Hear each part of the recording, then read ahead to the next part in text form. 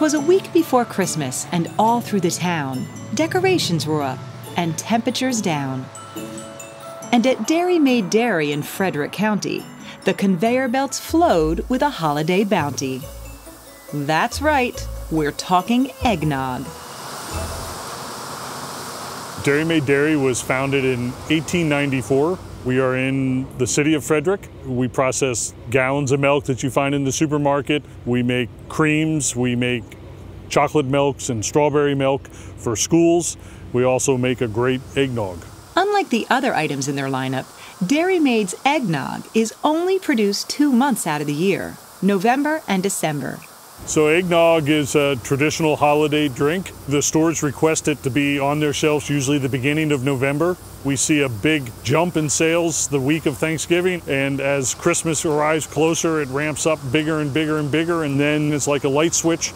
The day after Christmas, the sales stop. During the 2017 season, Dairy Maid produced about 80,000 gallons of the rich, nutmeggy beverage. And all of that eggnog began its journey on a farm. Some of it just 20 miles down the road at Maple Dell Farm in Woodbine. Here, farmer David Patrick and his family milk 170 cows on 93 acres. My great-grandfather purchased this farm probably in the 1890s. This has always been a family operation. I have 2 sons that work here on the farm, and a grandson, and a wife that helps here on the farm. And then, of course, there's the cows. We say sometimes they're almost like humans. They are so friendly and gentle. That's the pretty part about it. This afternoon, like all afternoons, the Patricks are getting ready for the second milking of the day. The first happened about 12 hours ago, at 3 a.m. It is really important that you milk on a regular schedule so that that udder is not pressured and cause problems by having too much milk at one time. Especially these days, with dairy cows producing more milk than ever. This particular cow right here is milking 150 pounds a day right now.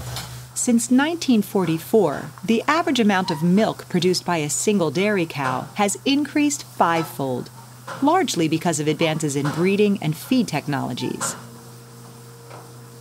I know when I started in the 40s, if we had a heifer that milked 40 pounds of milk when she first freshened, or had her first calf, we thought we had a good heifer. But if they don't milk 70 or 80 now, we think something's wrong. From the milking parlor, this abundance of farm-fresh milk makes its way into a tanker bound for Dairy Maid. The tankers have about 5,500 gallons, and we get about 25 to 28 tankers a day when we're processing. No matter what the plant is producing that day, step 1 is always the same. We receive that milk and we actually separate it into skim milk and heavy cream. Next, the 2 components are mixed back together in the correct proportions. Then it's time to put the egg in this nog. The eggs we use are real eggs. They're actually pasteurized and then dried. We put sucrose, liquid sucrose, in the tank. AKA sugar. There is some nutmeg in there and some other flavors. The resulting eggnog contains 6% fat, twice the amount in whole milk. After we blend it, we pasteurize it and put it into a tank, and then we package it in several different packages. Finally, this holiday treat is ready to be enjoyed.